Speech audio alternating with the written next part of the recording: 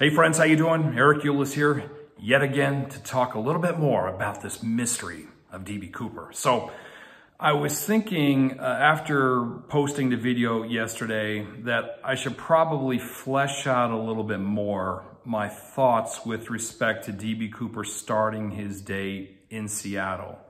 Now, I think it's important that you understand that officially the FBI law enforcement has absolutely no idea how D.B. Cooper got to Portland Airport.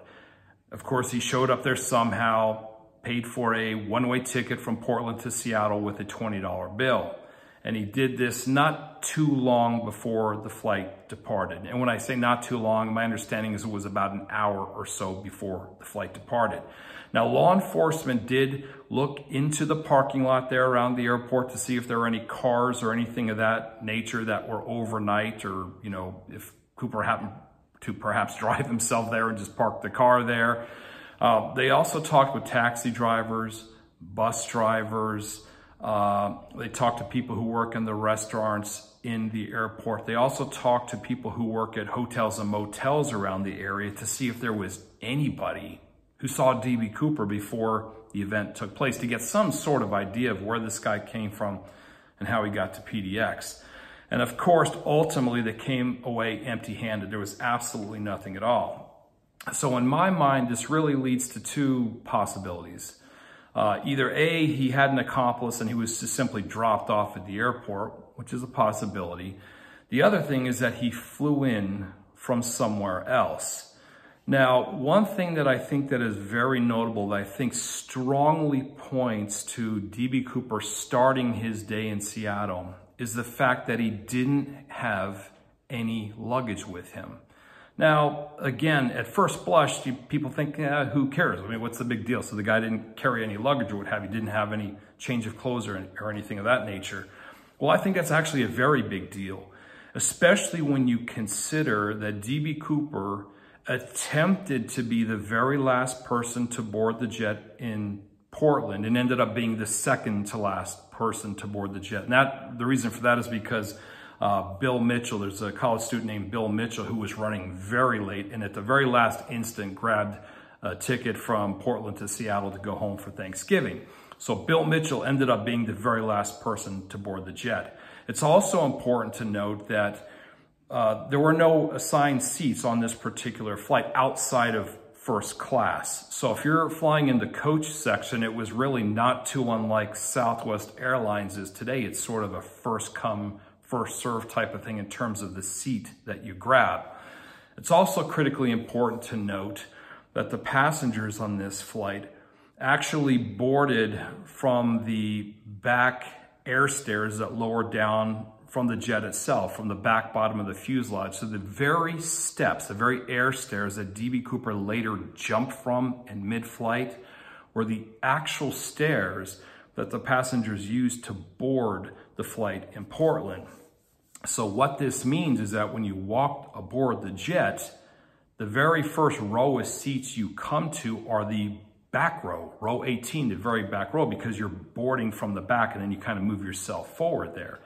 So considering that D.B. Cooper was the second to last person to board and actually apparently intended to be the very last person to board, I've always asked the question, well, what happens if he gets on board the jet and he realizes that those back 2 or 3 rows already have passengers sitting in them? What does Cooper do? Does he just find a seat somewhere in the middle of the cabin and try to effect a skyjacking from that point? Or does he just abort the attempt and try another day? I think it's very clear that if Cooper boarded the jet and he couldn't get that very back row, that he would have just aborted the attempt and tried another day, because by having the back row, it's very easy for him. He can turn around, he can hand the note to the flight attendant who's sitting in that jump seat in the very back of the plane as the plane's taxiing to the runway. He's got all the passengers and perceived threats in front of him, nothing's behind him. So he can comfortably effect the skyjacking being in the very back row, something that he, in my mind, I can't see him doing very well if he's seated somewhere in the middle of the plane. Okay, so let's assume he gets on board and the back rows have got a bunch of people sitting in the back, you know, the college wrestling team or something like that, or, you know, maybe some buff guys or whatever the case may happen to be. I mean, in other words, people he doesn't want to mess around with. And that's a very real possibility. You never know. So he had to have some sort of plan B. And I would imagine that if that were the case, that he would have simply flown to Seattle like any other passenger, and he would have deboarded the plane in Seattle. But remember, he has no luggage, and it's one of, if not the last flight of the day. I don't want to say it's the last flight of the day to Seattle, but what I'm saying is by the time he gets to Seattle, if he wants to turn around, for example, and fly back, he may have a problem. I'm not so sure there's really a flight coming back to Portland that day. So what does he do? I'm theorizing that he already had something set up there, a motel or something already set up there. And if he had a motel or something already set up, well, that clearly points to him starting his day in Seattle with the motel, with a fresh change of clothes, all that good stuff there, flying to Portland with no luggage, then turning right back around to skyjack the jet. So it makes perfect sense. If he has to aboard, he just simply walks off the plane, catches a taxi or what have you, an Uber, 1971 Uber, to his motel. Now, the other thing is, obviously that didn't happen. He went ahead with the skyjacking because he did get a seat in the back row. The other thing that's critically important to remember is that D.B. Cooper insisted that when they took off from Seattle and started flying south toward Reno and then apparently ultimately down to Mexico City, which of course I believe was a ruse, he insisted that those back air stairs that they boarded the jet with, that those things actually be down on takeoff. He literally wanted the air stairs dragging on the runway on the takeoff. Well, the pilots refused to take off that way, and there was some back and forth between Cooper and the pilots, and ultimately Cooper relented and said, sure, that's fine, I'll let you take off with the air stairs up, but as soon as that jet gets off the ground, we gotta lower those air stairs. So about 5 or 10 minutes goes by, and Cooper changes his mind again, and once again picks this thing up with the pilots and says, listen, I want the air stairs down on takeoff. And again, this conversation goes back and forth about that. At one point, they say that they can't do that, or at least Tina Mucklow says that they can't do that, apparently forwarding a message from the flight deck. And Cooper says, yes, they can, as if he knew that they could do that. And indeed, the jet actually could take off that way. But nonetheless, D.B. Cooper, for a second time, relents, lets the pilots take off with the air stairs up, and they bolt. So for some reason, this guy was really adamant about that jet taking off with the air stairs down. So that's something very important to keep in mind. And I think the reason for that is not because he just felt like, you know what, let's just fly the jet down to Reno with the air stairs down for the hell of it for no good reason. I think that the reasons are crystal clear that what he had in mind was to actually jump shortly after taking off from Seattle. When I say shortly after taking off, I'm talking 5 or 6 minutes later. The jet would have been, you know, in the exurbs or suburbs of Seattle. It also makes sense when you consider that D.B. Cooper did not provide any sort of flight path or flight instructions to the pilots with respect to how to fly. In fact, it wasn't until the very last moment that he even told them where the hell he wanted to go, i.e. Mexico. They had no idea. And people have speculated, you know, how could he not tell them which way to go? I mean, what does that mean in terms of him jumping? How could he possibly have known where he jumped? Well, the answer to the question is he couldn't. He couldn't have known with any kind of certainty the direction the jet was going to fly and ultimately where he was going to jump. The reasons for that are staring us right in the face, ladies and gentlemen. It's because he didn't give a damn. He didn't care. Again, in his mind, he's thinking, I'm going to jump out of this jet 5 or 6 minutes after the jet takes off. I know I'll be somewhere in the suburbs of Seattle. If it takes off to the south, which is what it did, I'll be somewhere near Tacoma. If it takes off to the north and, you know, makes a right-hand turn, I'll be jumping out somewhere near, you know, Duval or, you know, Issaquah or someplace like that. If the jet takes off and goes to the to the west. Perhaps he jumps out and ends up over Bremerton or someplace like that. But the point is that he ends up in the suburbs of Seattle regardless of where the jet goes, and it doesn't matter. Because if he has a motel already set up there, it's very easy. You just stash the cash temporarily wherever you happen to land, presumably, in the woods or something like that. And you catch a taxi or whatever back to your motel.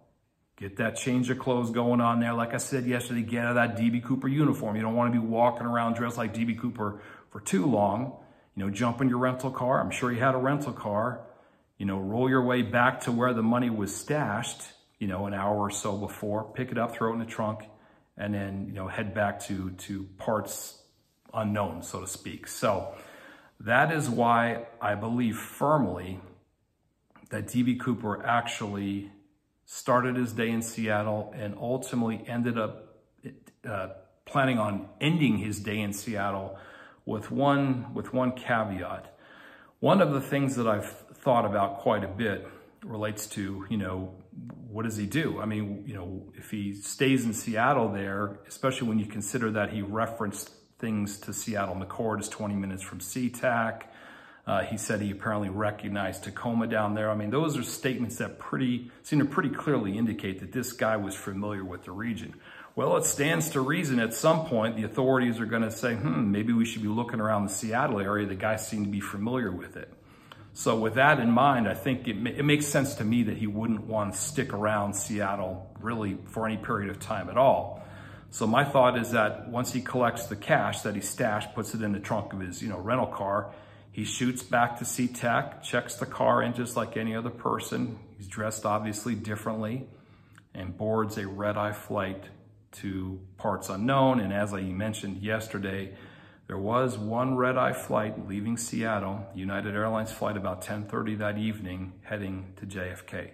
So it makes a lot of sense to me, especially when you consider that by the time he gets on that jet in Seattle and takes off and starts working his way back to JFK, it's about that time that the skyjacked airliner Flight 305 is landing in Reno, and law enforcement is just discovering that D.B. Cooper is actually no longer on the jet. So simply put, D.B. Cooper has got a very big head start on the authorities, and if the plan had worked out the way he intended, I believe, again, this is my theory, think about that. Think how beautiful that is.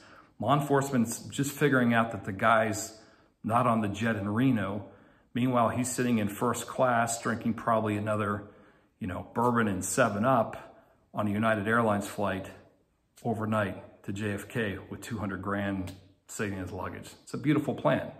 And hours later, he's on the other end of the country, and who knows where he goes from there. So either way, those are my thoughts with respect to that. And that's why I feel and believe so adamantly that D.B. Cooper actually started his day in Seattle and actually intended on jumping in Seattle, and then quite frankly, before the day was over, getting his ass out of Seattle. So there we go. Just wanted to put that out there, and let's just chew on that for a little while. So a couple of things to think about before we go here that I think are of note or interesting. First of all, there is a book of matches that he depleted while he was smoking cigarettes. Tina Mucklow was lighting his cigarettes for him.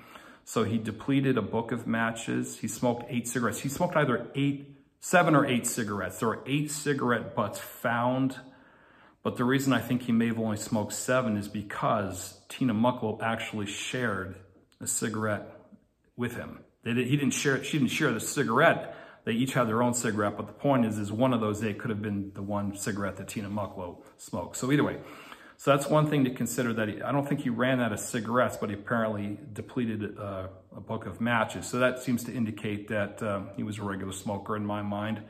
The other thing that's interesting to know is when he boarded the jet in Portland, one of the first things he did is he ordered a bourbon and 7-Up from Florence Schaffner. This, of course, was before he was skyjacking the jet. And he paid for it with a $20 bill, just as he paid for his ticket from Portland to Seattle with a $20 bill. And Florence Schaffner asked him if he had anything smaller than a $20 bill, and he said no. I think the drink, if I'm not mistaken, was a $2 drink. It was $2. So I think that's important. I'll get into that at another point, that apparently DB Cooper was rolling with nothing smaller than 20s on him. And I think that indicates a number of things, which again, I'll get into later on. So a couple of important things to note. So that's it for today, folks, ladies and gentlemen. Again, if you have any comments or questions, feel free to shoot me an email, eric@ericulis.com. And until next time, as usual, cheers.